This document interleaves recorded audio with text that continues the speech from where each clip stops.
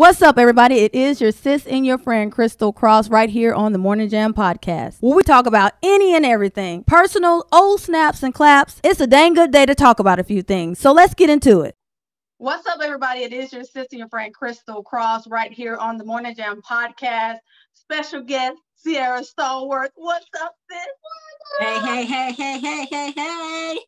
And the one and only Grace Melton right here with us on this day. What's up, everybody? Y'all know I'm always clapping my hands because, that's when things get serious. And we know it means business. So I'm so happy to be with you guys today and with your sister, your friend, and Cierra. Yes. Welcome again, sis. Happy to be back. Go ahead and get started and let you introduce yourself and tell them what you do. Okay, so I'm Cierra Stallworth. I'm a mom of 2. JJ is 5 and Sia is 3. I'm married to my college sweetheart. We are first fam. If you know what that is. I am a purpose-filled business coach, so I teach women how to find purpose and create and launch business off of that. And I also teach them how to face their fears. Yeah, that's awesome. Because you know what? At one point in time, I had so many fears here, like even going out on my own, doing my own thing, stepping away from my family. Because Grace is my baby sister biologically, blood. This is blood here, and it took me quite some time to let go. And even still now, I have still that hold on to my family. Like, I can't let go. I'm still. What happened to my light here? What? Clap on, clap off. That was so long. I have no idea. What? This is a like technical difficulties here. Hold on. Grace, continue. It's so funny. But, I think it's because our parents put into us so strongly, Cierra, to put family first, Yes. And so bred that into us until that was all we was thinking about. Like, I'm not separating from my family. We're always going to be together. We're always going to do this. And then when we started growing up and having different agendas, different roles. Separate agendas, yeah. Yes, we struggled. Mm-hmm. We thought that we wouldn't. Because we was together for so long. We did everything. We traveled together. Ate together. I identify with that. I don't know if I said this on the last podcast, but I actually am a twin. So I have a twin sister. Her name is Cierra, and obviously we've been together forever. And so up until college, so we actually went to separate colleges. I went to an HBCU, and she went to a Christian college, and so it was a struggle, like for real struggle. Thank God for FaceTime. It was just been at maybe sophomore year where we were in college. FaceTime was the thing. We've been using it since. We literally changed to Apple. I think it was the iPhone 4, just because we could talk to each other all day like this. Yeah. And we do it every day since then. So that's the thing. We've been doing it for like a decade. That's the thing with twins. You got to stay connected with one another. Well, because here's the thing. I know the podcast is not about this, but I'm going here. So if she's having like an attitude and I'm having an attitude, then we off. Like, just be sorry for the people who's next to us and receiving these attitudes, because they on 1,000. They on level 1,000, because we're both feeling that same. And if we're both happy, oh Lord, you could just feel the light beaming off of us. We're so connected. We're super connected. And so I feel that, what happens when you have separate agendas, when you planned your life thinking that it was going to be together forever. Right. But God's calling you guys to do separate things. Right. And even like I was saying, even now for me, I want to step away. I want to do my own thing, and I am doing my own thing. But it's still like it's a struggle. Not a struggle. It's just like, oh my God, am I doing the right thing? I'm so used to doing everything with my family. Oh God, what is really going on in my life? You have that panic moment where you start talking about. But you know what? If we just trust Him, if we just trust Him in every move, it's going to be okay. So what did you tell someone that's having so much fear? And it's separation anxiety. Yes. That's what it is.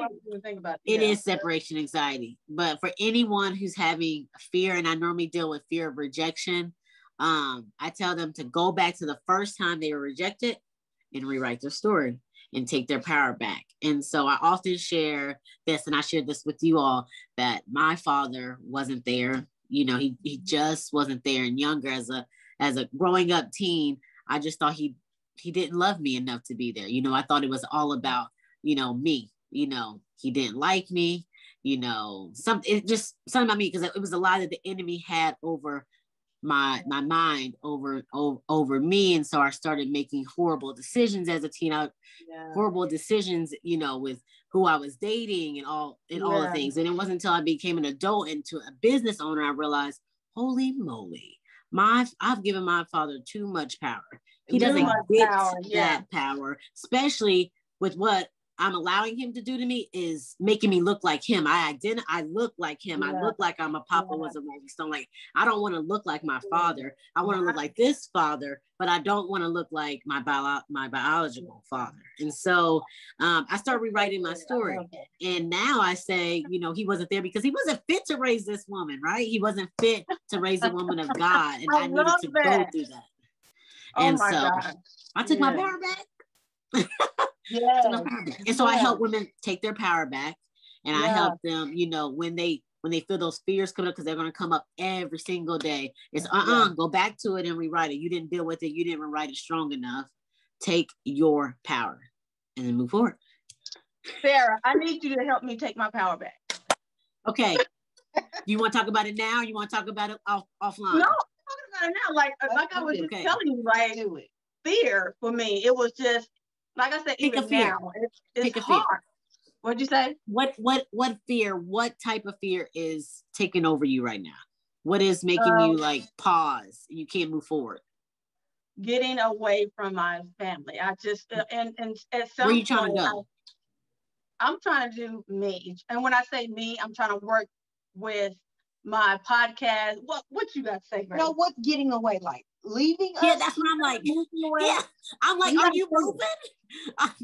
Great, we got the same question. Where are you going?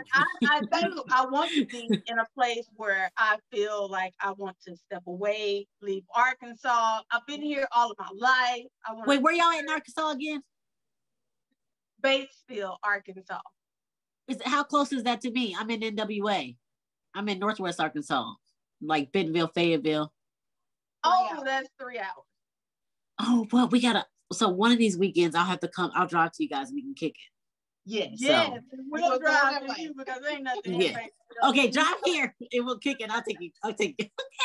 But that's like, I want to move away. I want to get It's even showing like I am. It's like I don't even want to use this word because a lot of women use this word, and it's being like independent woman, like doing what I want to do. And it's not even to just prove myself, it's to it's really to show who I am as a person. Have you ever tried to be alone before? No. Why? Or why haven't you tried? Not like it's a bad thing you haven't, but what has I tried to do what? Be alone. Be alone. Do it. Did you go away for college? What have you? Any attempts? So the only attempts you've had is business ventures. That's the only thing you've done by yourself. Right. Have you succeeded? Yes. Yes. Yes. So that means that you are capable of going by yourself. Mm-hmm. Absolutely. So you're not going to be able to face this fear until you get a little bit more life experiences, because you didn't even recognize the success you have in the little steps you've been taking. Yes, that's it. You got to take bigger steps. You got to look a step, but one step at a time. And you've been taking them, and God's been with you. And that's why you keep moving forward instead of side to side. Because when God's moving with you, you move forward. And so keep moving forward, and you will see that fear is no more, because by the time you realize what you're doing, you gone. You out of Batesville. Because he's blessed you. Wait. But before you say something, Grace, it's like that I make those steps, and then I make those steps back, because I feel like because you're trying to be in control. Dang, you were Okay. stepping on my toes. Look, I said, do you want to do it online or you want to do it offline? We're going to just do it me and you. This is good. No, it's fine. I need this. I'm joking. And I am one to not, I'm not ashamed to admit when I'm wrong. I'm not ashamed to admit when I need help. You ain't did nothing wrong. Your process is your process. And everything you've been doing is for a reason. Every step has been purpose-filled. Everything gets his glory. He's teaching you something. Everything. And so what moving forward looks like is what? You tell me what moving forward looks like. How do we take that step forward? Taking the step forward, making that step. What's the next step you got to do without grace? That's hard. You can't say it out loud. Look at Grace's face. You need to say it. I know when you say stuff, you're speaking into the universe. No, but the thing is, I don't know if I'm right or wrong. There's no right or wrong. What? Talk to the Holy Spirit. He's literally our source of truth. So say it, and then if you're feeling empty inside, then it's not the right thing. Speak it out loud, and then ask God to send you audible, written signs everywhere to show that that's what you're supposed to be doing. Ask him. You got to speak to him like God. Show me in every way that you possibly can that this is what I'm supposed to be doing. I had to do it while I was on the last call with y'all. Y'all made me give my date all out here up in these streets. I was like, y'all right. Call me the darn out. Okay. What is it? What is the next step? I'm about to squirrel us. Moving forward and don't look back. Okay, where we going though? Where we going? I need you to get specific. It ain't Crystal, it ain't real if you don't get specific. If I could talk today. But let me tell you, the thing is, I don't want to leave my son because I feel like, okay, I need to get him situated first. Well, he's going to college. Oh, he's 18, he's going off to college. Wait a minute, ma'am. I know y'all made me do a whole introduction. I feel like how you have an 18-year-old son, ma'am? Wow. Listen, and I hear that all the time. Like, Crystal, he's grown. He's in his own world. And he is in his own world. So wait, so your plan looks like you're waiting for him to go off to college. That's what your plan looks like? So you got me fanning, girl. I'm hot. Yes. Okay. So when does he go off to college? When does he start? In August. Okay, August. Okay, that's getting close to a date for me. Okay, so August, son leaves. I gotta write this down. We're gonna forget. Son leaves for college. Okay, what does that mean for you? Because she still didn't give me any specifics of what we do. I know, and I don't think she's gonna get specific because I'm sitting here like I'm waiting. Listen, okay, so for she me, want to know too. I want to go off, and that's it too. You want to go off where? I want to go off and go find it. I wouldn't say find it, just pursue more into it, and that is my podcast. I want to go off and make sure that. Where you gotta go to get there? You mean like go to LA? Where you trying to go? Go to Atlanta? Atlanta. We got a place. Look, Grace, I'm like this. I was like, come on. Okay, Atlanta. What else are we doing in Atlanta? We're gonna meet people. Absolutely. So can we meet them now? Can we meet some people in the industry and what all these are pursuing? Yes, I have already. All right. I want to step off into. That's a step. That's a huge step. I said, what steps have you making to get going? Where you going? You've already been connecting with people in Atlanta. That's it. I have not made those steps because of I feel for my son. And again, I have met people in Atlanta. I want to even step off into a little acting. I want to work my podcast in Atlanta. I want to connect with a lot of more women.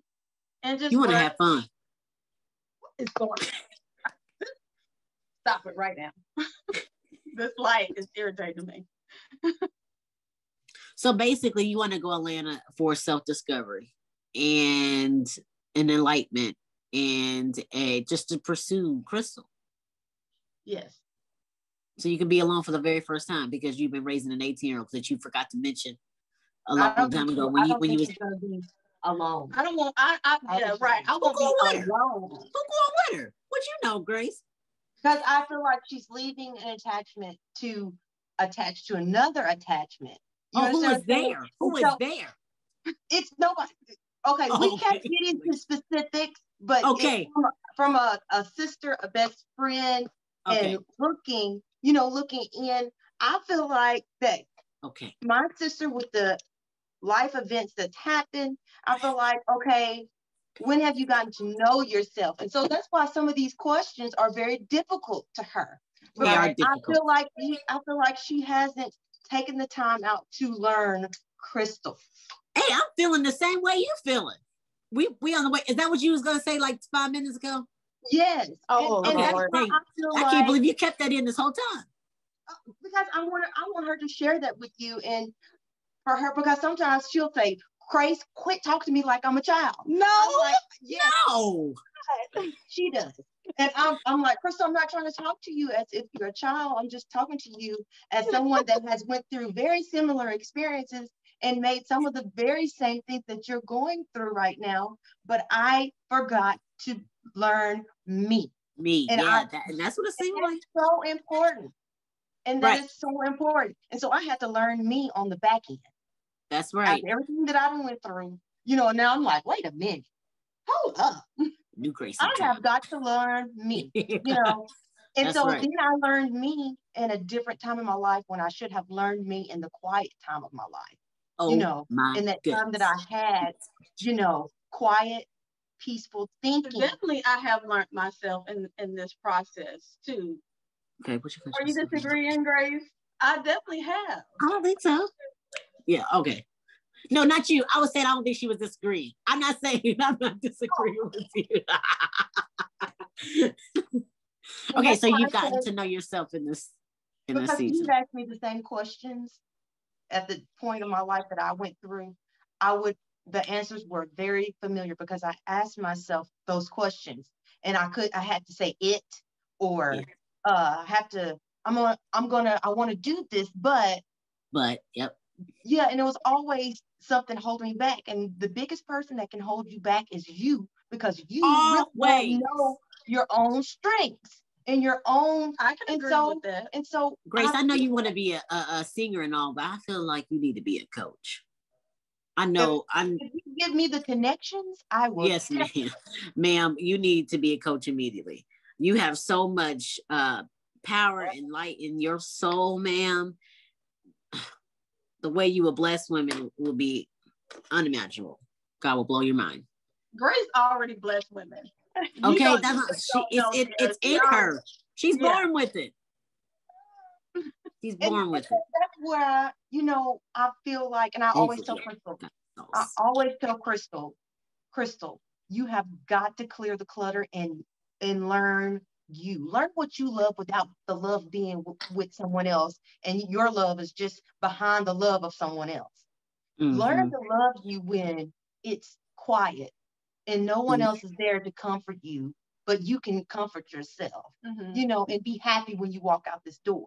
If nobody ever called you again, if nobody ever said, I love you again, can you love yourself and say, I'm enough with Christ and me? Yes. Can you? Okay. That's the type of yes I need to hear. Well, I was going to say with you and your, I love when she said life experiences, because me and T say that to each other all the time. Like, yes, you and your life experiences.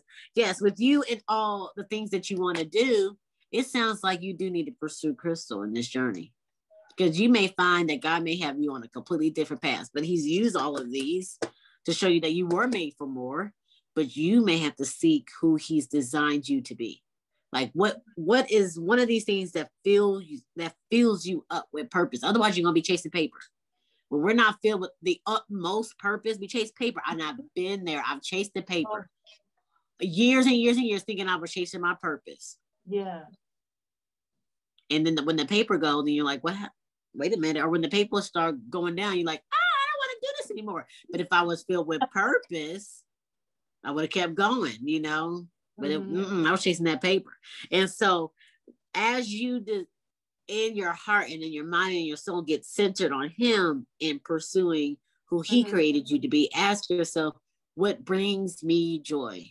And Yeah.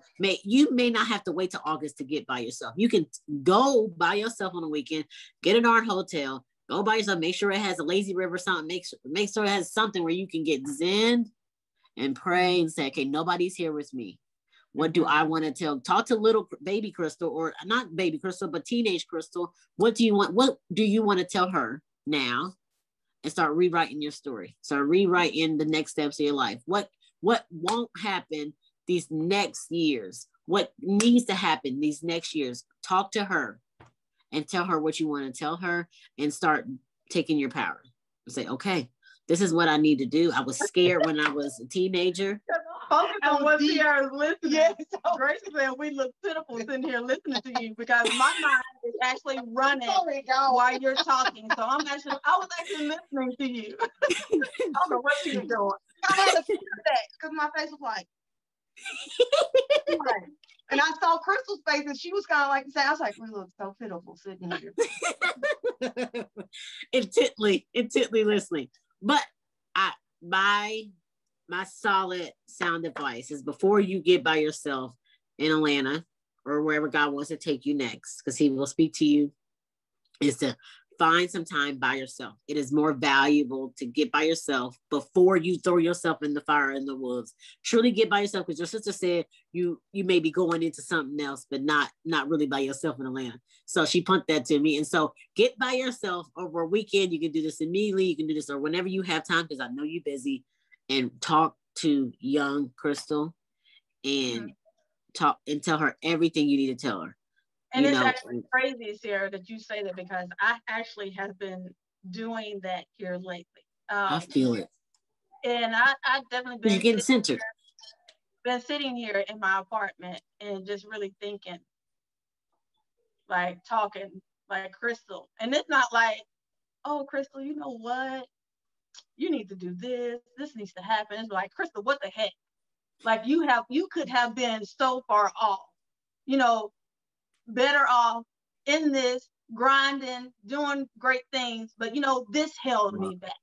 This held me back. That decision that I made held me back.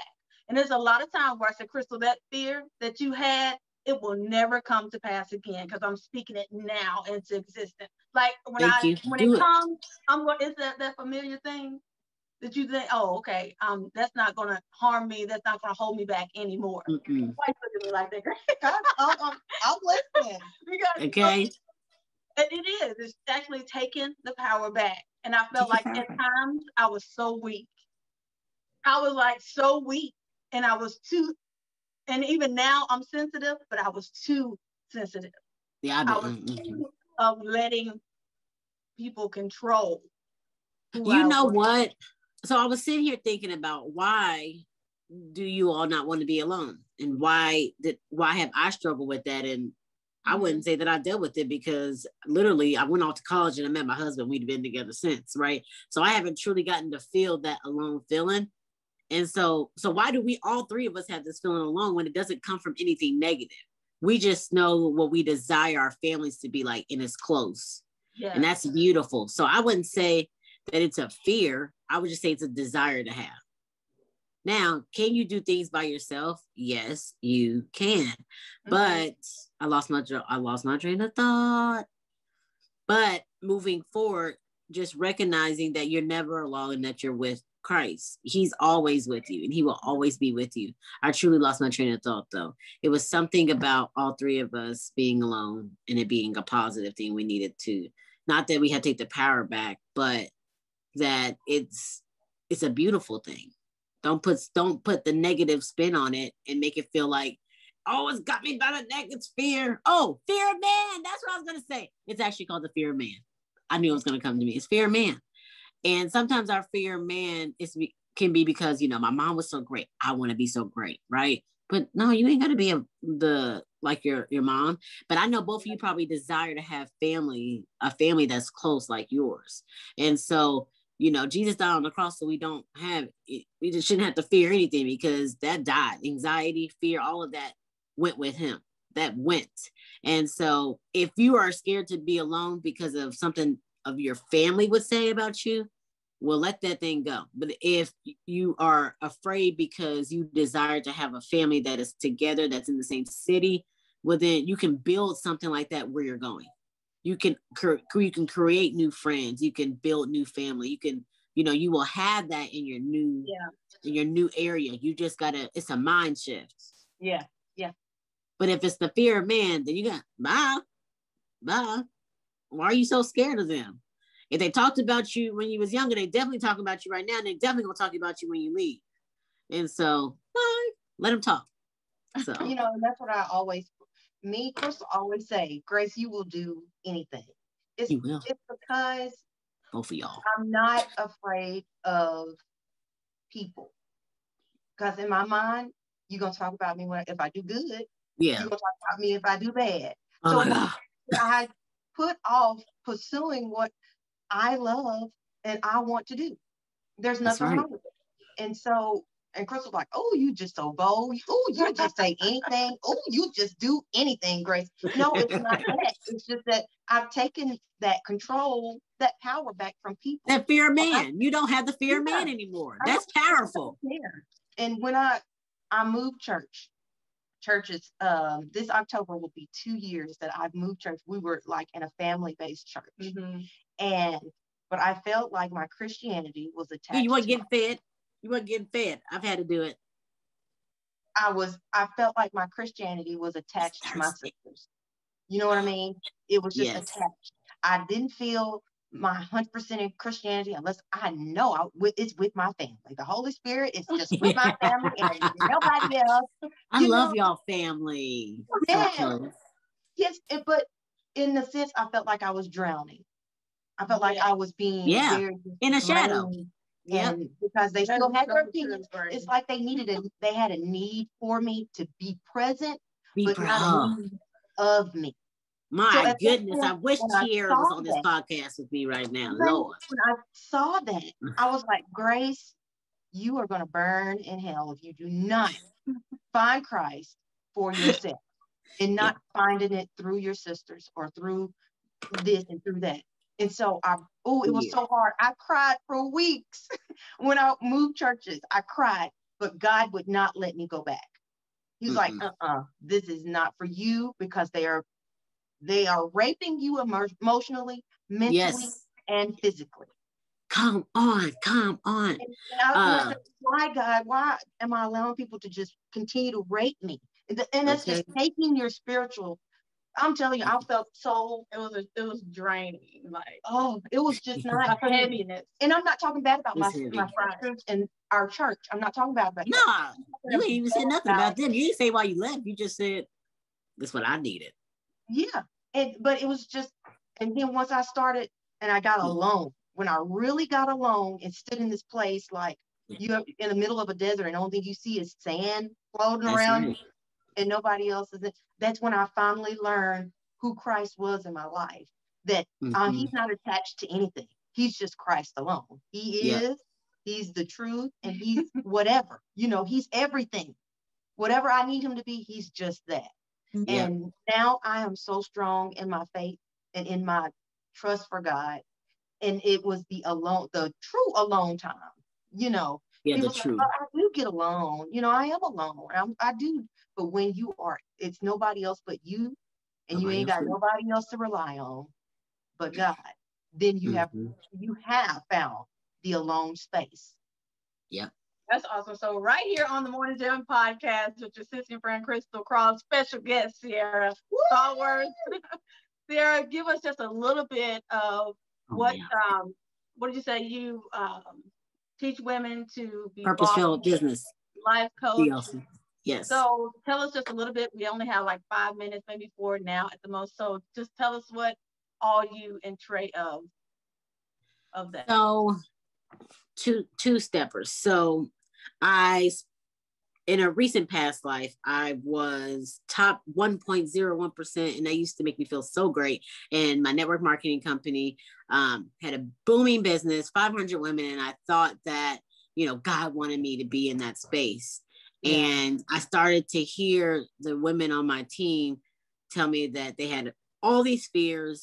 They didn't have passion, and I started to minister them And I was feeling like I am not enough. Like I cannot, I was empty because I was pouring myself out to them. And I had just so much burden. I had burden. I just carrying everybody's stuff, and I wasn't supposed to do it. And so I hired a coach, a business coach. And she told me, well, one, you're meant to be a business coach. And two, you need to lay that all at Jesus' feet, lay it all. And so, and she let me know the parts that you love so much about your network marketing role is that you get to coach. That's the parts that you're loving. The parts that you are not liking is anymore when you've been so good at it and have seen so much success is because God is telling you, you are done in this lane. You're done. And she's like, and you've been running from it. And I was. And so I started to use the things that I was hearing and the way I was coaching to help me get through the next stage, which just instead of being known, Cierra Stallworth is the one who sells makeup and the one who asked people to join her team. I was known for Coach C. And what Coach C meant to most is I'm going to help you, make 6 figures, make 5 figures in network marketing. And then that turned into being the Fearless Coach C, which now turns into, because God has been calling me and says, now you are ready to do what I truly called you to do in this, to help women see me and build purpose-filled business because I called them to do something. And so now we are officially launching on April 29th, our new program, and we're accepting applications for women who have God-sized dreams, who God has told you are meant to build a business, not network marketing, but he wants you to build a business. And I am here to help you, make it easy for you so you don't have to spend countless hours searching on Google trying to find all the things. And I help you hear and discern the voice of God so you know how he's helping you and what he's telling you what to do. So that is so awesome. And I'm so honored to have you on the Morning Gem podcast. So let the people know where they can connect with you and get a hold to you. Yes. So Instagram at Cierra_Stallworth. That's CIERRA_STALLWORTH. Awesome. We are so honored to have you, and thank you. We're going to have you back, sis, because this was really great. We didn't get all into it, but love you guys right here. This is your friend Crystal Cross. You guys be blessed. Peace. Bye. Peace. If you enjoyed this podcast, tune in each week on thinkingoutloudnetwork.com. Be sure to subscribe, hit that notification bell, and share with your friends and family. Until next time, peace.